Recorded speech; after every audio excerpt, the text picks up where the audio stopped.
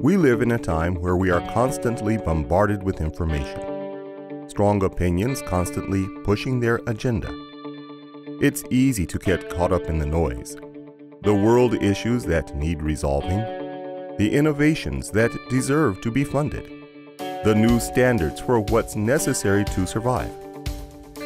I get my news from Facebook. Twitter. Yeah, Twitter. Instagram, Twitter. Watches the news? All right. Snapchat. That too. Snapchat, yeah. I don't watch the nightly news because I think it's all baloney. Wherever we get our information from, we make sure that the source is credible. What if there was one credible source to answer all of life's existential questions? Well, there is. We want the same thing, the right directions towards a path closer to God. That's what the Church of Christ can give you. We'll explore the burning questions you have from the same book you might have known your whole life. But is it enough just to know it? Like, even though I don't understand, like, everything, like, I always pray, like, every single night. After all I've been through, I think something's watching over me. Yeah, there was definitely a time, I was raised in church, so my grandmother definitely instilled that in me with knowing the books of the Bible and, knowing my scriptures. I'm not saying he's not there, but I just don't know what to think.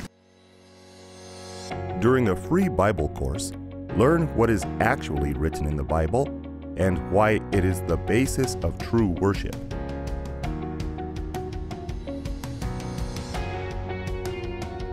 No opinions, no theories, where the answers to questions regarding God's teachings are read from the Bible. For the answer, Apostle John in 1 John chapter 2 verse 4 says, Let's start with Isaac's experience found in Genesis.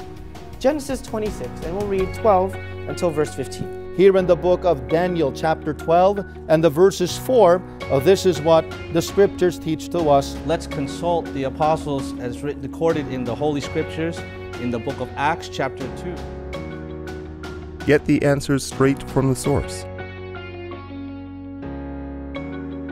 The words of God taught in the Bible.